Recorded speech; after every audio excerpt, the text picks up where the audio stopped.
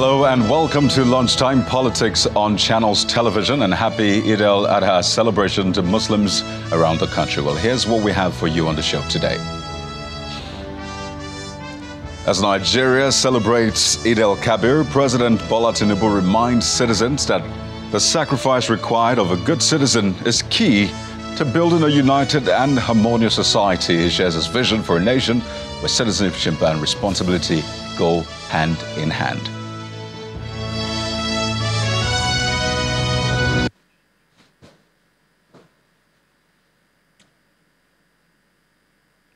And it's decision day in Rivers State as the tenure of a local government chairman lapses today. What will be the next move for the pro-Wike group of lawmakers? And will Governor Fubara go ahead to nominate caretaker chairs? More importantly, what does the law say? We have all of that package for you on the show this morning. But let's begin with the big one. And here's what President Bola Tinubu has to say to Nigerians. He says some level of sacrifice is what the nation needs to move forward. And this is as Nigerians, of course, observe the public holiday today to mark this year's Eid al-Kabir. In President Bola Tinubu's words, as citizens, what we need is to be committed members of our society, loving our country, loving your neighbors, sharing what you have with each other. He made this call after Salah prayers at Dodden Barracks here in Lagos. Follow the path of sacrifice. Sacrifice being a very good citizen. It comes with responsibilities as citizens. What do you do as a citizen to be a very committed member of our society? That's sacrifice.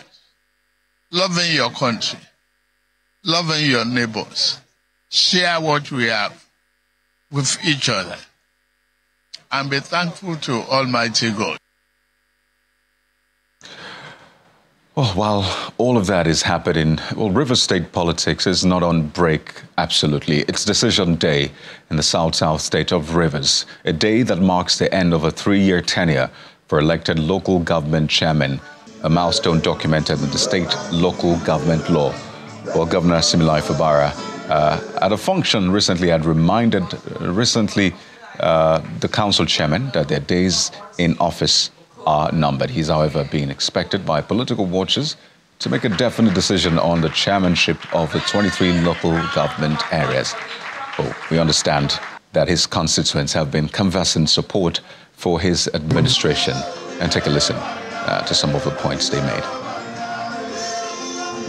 The celebration of the anniversary of Governor Fubara's 1 year in office clearly demonstrated the victory for democracy as Rivers people stood strong and overpowered the anti-democratic forces that attempted to steal the mandate of the people through an unwarranted, baseless impeachment plot on our dear governor.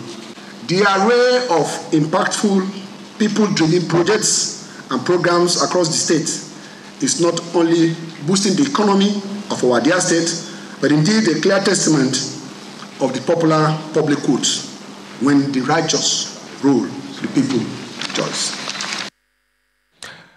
Well, elsewhere, a group of young people under the aegis of the Ijaw Young Professionals Association have advised Governor Similai Fubara to lead in front to sincerely resolve the political impasse between him and his predecessor, Nyesom Wike. The president of the group, Abiye Achekweka, dispelled insinuations that the former governor, Wike, is anti-Ijaw. He said rather that while Governor Fubara's economic blueprint looks good, such aspirations can only be achieved when complete peace is achieved in the state.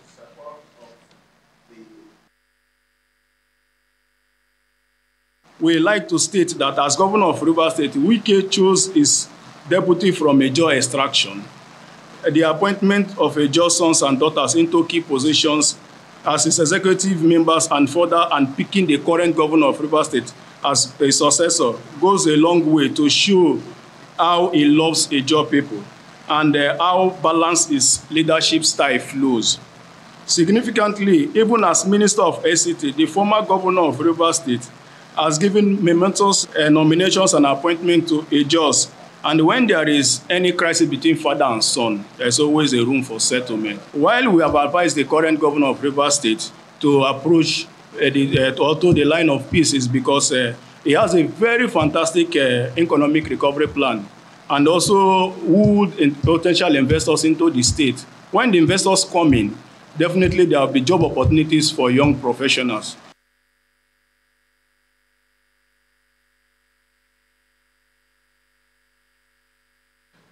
Well, all eyes now on Rivers State. As we did say earlier on, it's decision day. It's a big day, June the 17th, a day that the tenure of the local government chairman is meant to elapse.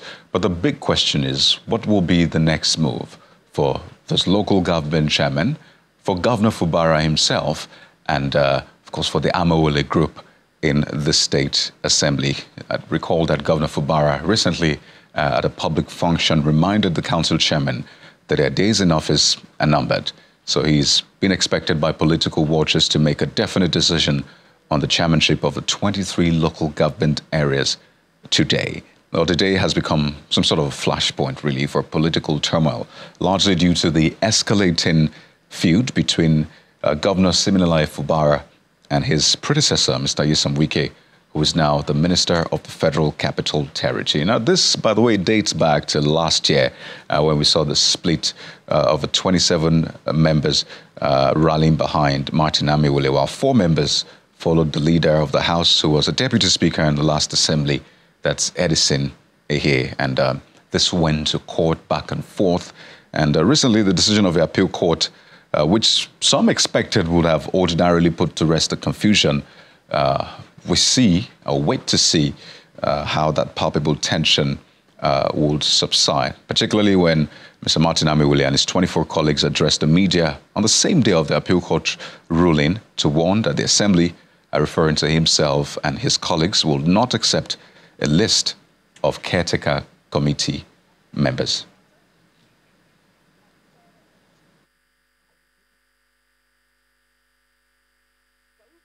We'll bring you more on this unfolding development in Rivers State. But staying in the South-South region, but a different party altogether, the APC, where the coordinator of the All Progressives Congress South-South Zone, Basi Otu, has assured the national body of ensuring that the zone continues to work hard for more states in the South-South region to join the party. We're speaking in Calabar, the Cross River State capital, at the South-South APC National Executive Committee meeting. The governor actually explained that the president has put a lot in place to better the nation, and the only way to support him is by ensuring that the APC family keeps expanding and continues to deliver on the renewed hope agenda's objectives. He also urged party members to show more commitment in their support for the party and the president. This meeting is a culmination of recent consultative visits by the executive members of our party in preparation for our winning most states in the South-South geopolitical zone before and during the general election. As a person, this meeting means a lot to me. The Almighty God himself detests loneliness. He said, looking unto Abraham, it is not good that you should be alone. I read the lips of our dear president, Mr. Tinubu, and the leader of our great party recently. He said it is not good that Governor 2 of Cross River State should be alone in the South-South region. Let's add more and more states to him so that the zone will be politically warm within the APC temperature. We are here to translate Mr. President's wish to reality and to ace our task and justify his demand.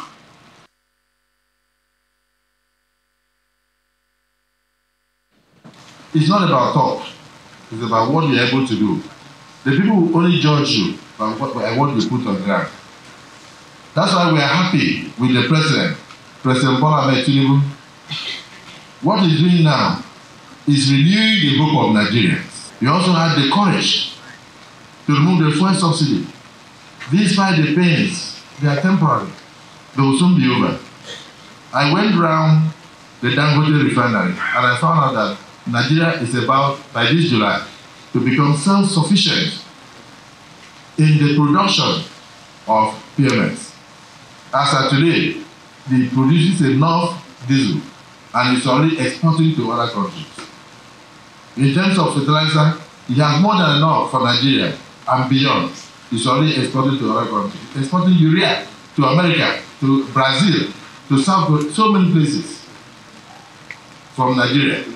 So we are getting to that era in the country where we consume what we produce and produce what we consume. So things are getting better. Very soon we'll conclude the negotiations on the minimum wage, and Nigerians will be happier for it.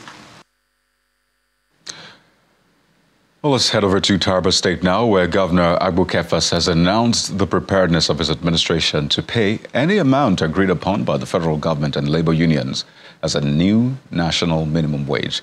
He says the welfare of workers in the state remains his responsibility, and he'll work to continue to ensure that their rights and privileges are protected. He was speaking shortly after an inspection tour of ongoing projects in the state capital, Jalingo. Governor Agbo Kefas, alongside members of the State Assembly, State Executive Council, among others, are inspecting ongoing projects across Jalingo, the state capital, to ensure compliance to standard and timely completion. The first port of call is the 5.3 million litres multi-purpose reservoir built to provide adequate, efficient and affordable water supply to over 2 million residents of the state, and the ongoing upgrading of the Dambaba Suntai Airport to international standard. Beyond the inspection, the governor takes his time to explain his position on state police and the proposed national minimum wage. Community police or state police, some governors will misuse it. Governors cannot stay there forever. Let's talk about, you must face reality on ground. For me, I have the military in my state, their presence here. I have the police, I have the civil defense, I have the state security services, I have the custom, I have the immigration.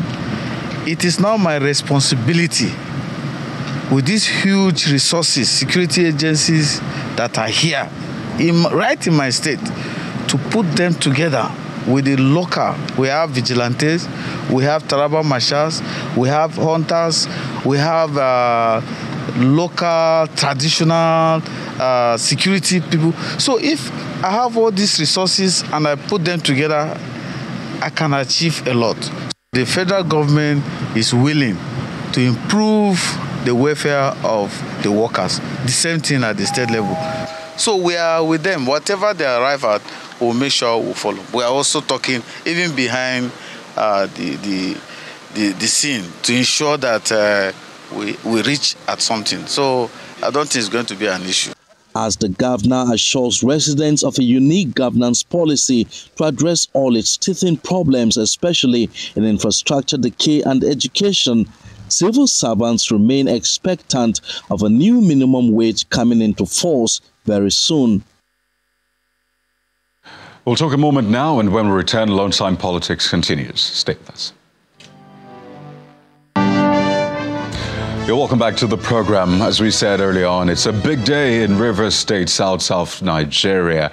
Perhaps another chapter in what has turned out to be a long-winding political drama in the state. But we have joining us on the show to give us legal perspectives to this, Mr. Henry Ekene, who's the National Legal Advisor of the Committee for the Defense on Human Rights, a CDHR, as well as Mr. Tonye Sipoto-Pepple, also a legal practitioner. Gentlemen, welcome to Lunchtime Politics. Yes, good afternoon. Thank you for having me. It's my pleasure to be here on your platform. Well, let me begin with... Thank you. I'm glad to be here. Right, good to have you. Let me begin with you, Mr. Ekene. The law is quite clear on the tenure for the local government chairman. But what we have seen is different undercurrents, different parties, pulling at the law, at least what the law says. So let's establish this to begin with. What does the law say about the tenure of local government chairmen? According to law, what happens to them from today? Yeah, thank you. Expressly, Section 9, subsection 1 of the Rivers State Local Government Law 2018 is an extant law, an existing law, and then is a legal framework that regulates and provides for the tenure of local councils. That's elected chairman, vice chairman, and councillors. And that section provides clearly for a 3-year term. That's to say, in Rivers State, elected council members of the 23 local government areas will serve for 3 years and no more. And that would expire today, 17th June 2024. Having been elected sometime in April of 2021 and then sworn in on the 17th of June 2021. So their tenures expire today. By midnight, 17th of June 2024 is the statutory expiration date of local councils in Rivers State. And let me establish one thing, Kayode. The fundamental legal framework with respect to local government system in Nigeria would include the Constitution of the Federal Republic of Nigeria, precisely Section 7 of that Constitution, which established the local government system and guaranteed democratically elected councils.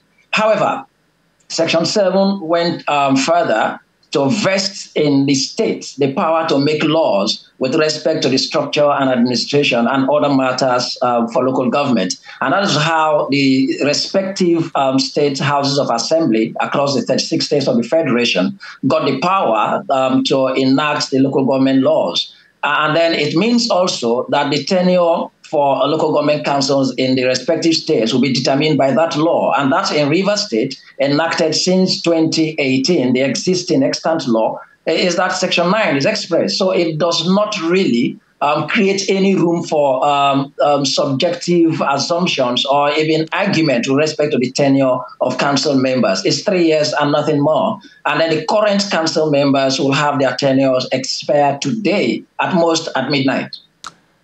So let me take this to Mr. Sipoto Pepple. I don't know what your take is on this, but the law is quite clear. So what happens should they say, well, we'll still stay in office beyond this, maybe relying on a certain law that was passed by the Amewule group and all of that. I know there's a court ruling on all of that, but help us understand what should happen moving forward, just in case they say, we're staying. Okay, as a legal practitioner and one who would stand for the rule of law, it is advisable for the chairman to understand that the society we live in needs the rule of law and respect for the law to prevent a situation of anarchy. The law, the purported law rather, of which most of these soon-to-be former chairmen are standing on, had been declared invalid, illegal, and not in any way applicable, because the route with which they went about it was completely not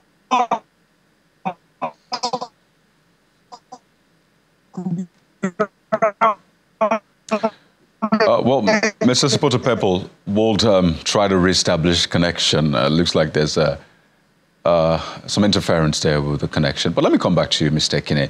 And I wonder if you align with him, particularly what happens from now. Should they say, well, we're staying put? What are your thoughts? That's for you, Mr. Ekine. I can hear you. The apparent response to that is that any attempt purport by any council member, whether a chairman or a vice chairman or a councillor, to stay beyond midnight of 17th of June 2024 will amount to constituting himself in a manner that will breach the peace and then disorder, and then that will apparently create a criminal conduct. And of course, for me, the recommendation will be that the security agency should pick up such person. But I'm moving forward democratically. Let me emphasize something here so that I would not be taken to subscribing to undemocratic moves. I am a constitutional adherent. Section 7 of the Constitution should be respected by all authorities and all persons and all states in the Federation. That is to say, we imagine that we should have all 774 councils in Nigeria at all times headed by elected councillors and chairmen and vice chairmen. However, like I said earlier, the Constitution vested the power in the House of Assembly to make laws. Even where I hold, as a lawyer, that the purported attempt by legislators and the respective legislative houses to make laws to the effect that you can even appoint caretaker committees or any other nomenclature for any administrator or head of the councils other than democratically elected council, that would be unconstitutional, rather. But to the extent that the Rivers State local government law of 2018 is extant, to the extent that it's existing, to the extent that it has not been appealed and nullified, to the extent that it has not been declared by any court at the moment as being inconsistent with the provisions of the Constitution and therefore null and void. That's actually what it is. But maybe until someone takes on that before the courts and it's so declared, to the extent that it does exist, that appears to be the only seemingly legitimate, arguably so anyway, seemingly legitimate approach for the next step in Rivers State. That's to say, the council members should exit office. It doesn't belong. It's not hereditary. It's not their birthright. They were elected into office for definite time. Some of them have served 2 terms and then sworn into office. Remember, they took an oath not to stay beyond the 3 years. Right. So they should exit office. Then immediately thereafter, as I can tell you, the way the law is now, elections were not even expected to be conducted until after today. The Rivers State Local Government Law 2018, that is the existing law now, is to the effect that the Rivers State Independent Electoral Commission shall conduct election anytime 90 days after the expiration of the term of a council in local government. That means after today, the next 90 days, they have the window to conduct that election. And that same law, also permits the governor to constitute a caretaker committee to run the affairs of local government pending the conduct of such elections. So since that is the law that exists in Rivers State, let us at least to that extent hold on to the rule of law until decided otherwise. Let's try and speak with Mr. Sipoto-Peppel now.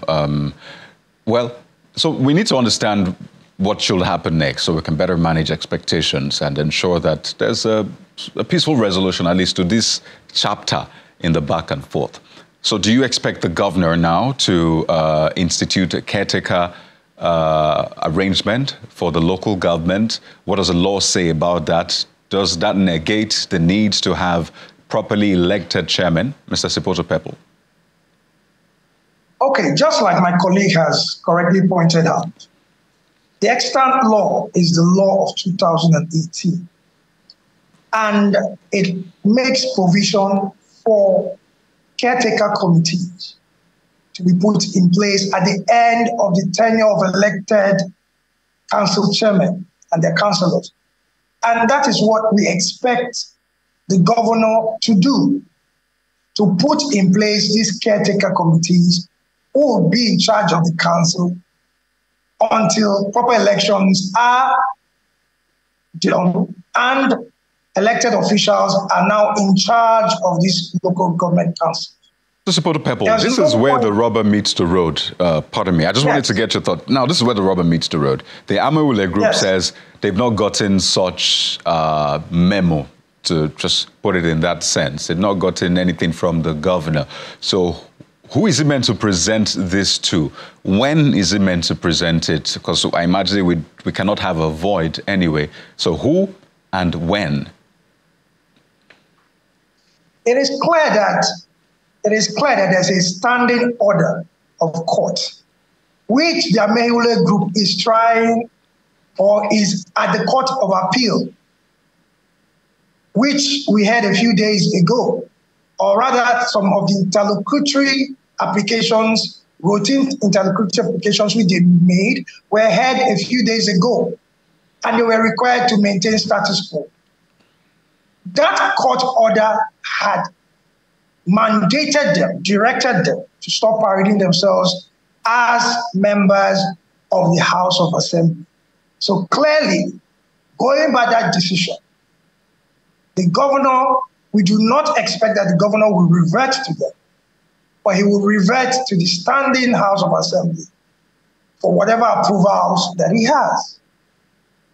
Which is that standing House of Assembly?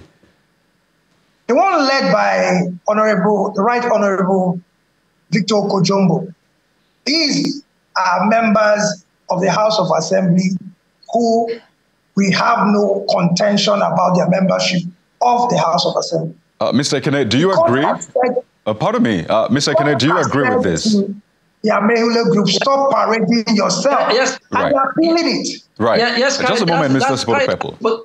Mr. Ekene. That's the position of the law, and that's the only right way to go.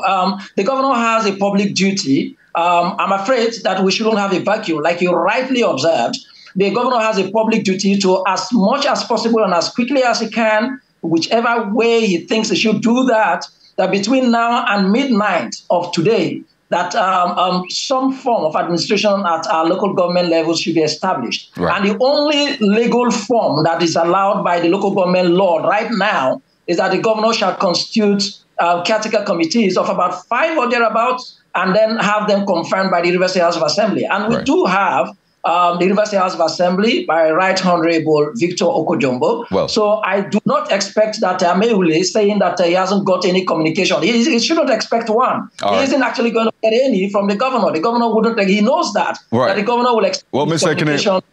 Victor Okojombo. Yes, please. We have to anchor at this point, but clearly today is a very vital day for the people of Rivers State. I would like to thank you, gentlemen, for providing insight into this matter. Mr. Henry Ekene, National Legal Advisor of the Committee for the Defense of Human Rights, and Mr. Toye Spotopepo, also a legal practitioner. Gentlemen, thank you so much for joining us on Lunchtime Politics.